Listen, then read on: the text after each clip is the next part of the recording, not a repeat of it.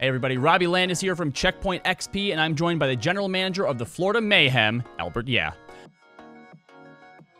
So, Albert, the Mayhem have gone through a bit of a makeover these past 2 years, and you've finally transitioned now to a fully Korean roster. What can fans of the team expect from this new lineup? Yeah, I mean, I think this is the most talented roster we've fielded in the 3 years that I've been here, and I'm very excited for us to win, a lot more matches this season. And I think the personal expectation is, we reach play-ins. So that's the goal for the season, is to go from the bottom to play-ins. That's the bar that I've set internally for myself and the team. So, the New York Excelsior and Dallas homestands have been getting rave reviews thus far. Is there anything that you can tell us about what we can look forward to when the Mayhem host the league? So we have a separate team working on that. I don't have the full details of our homestand yet, but for sure Dallas and Knicks will set the bar very high. It looked great on broadcast. I'm sure it looked even better in person. Yeah, and I'm excited for homestands. I'm excited for our homestand, and hope we can live up to those expectations.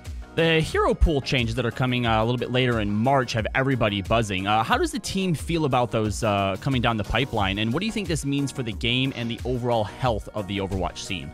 I think any change is healthy at this point. I think the question isn't if change is healthy. Could there be other changes that are better options or healthier options? But in general, I think this is much better than nothing. I think personally, I'm not a fan of the week-to-week changes. I'd rather have a little bit longer of a period, like 2 weeks maybe, or even preferably I would have just not went ahead with the hero pool changes until like maybe see for a month. If the meta becomes stagnant, then okay, let's introduce hero pools. Let's see if we need to fix a problem. But I think on Blizzard's end, they're like, how can we guarantee that the same hero doesn't get played, or the same, few heroes don't get played? And it was like, okay, hero pools. We can guarantee that doesn't happen. So I see both sides. Personally, I would have liked to see something a little bit more, a little less severe. I feel like this is more of an overcorrection just because of how long GOATs lasted. But I still think it's overall a positive change. I think the game's fun to watch. And we'll see what happens in March when hero pools become active. Yeah, and obviously speaking of the hero pools, there's a lot of other changes that Overwatch has been going through this year as well. Not only are we seeing the home matches, there's been a ton of turnover on the analyst desk as well. Do you think this is just the growing pains of a league evolving to the next stage, or do you think that there's something more to it?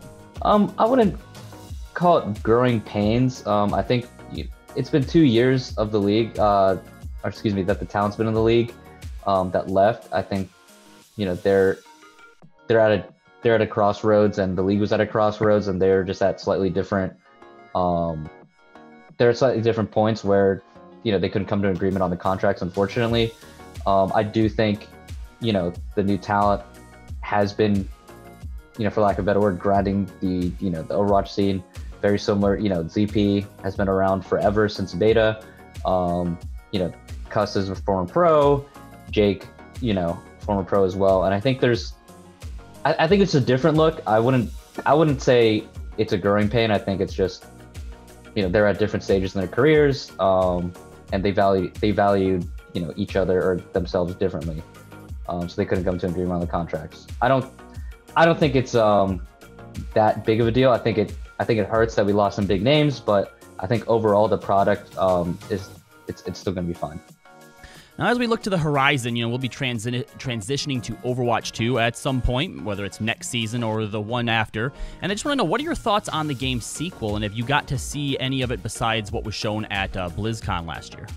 Yeah, so I was at BlizzCon, and I did get a test drive of the new game, or demo of the new game, the new game mode in particular. I didn't get a chance to do PvE, but I did the PvP mode. It's interesting. I think it's hard to...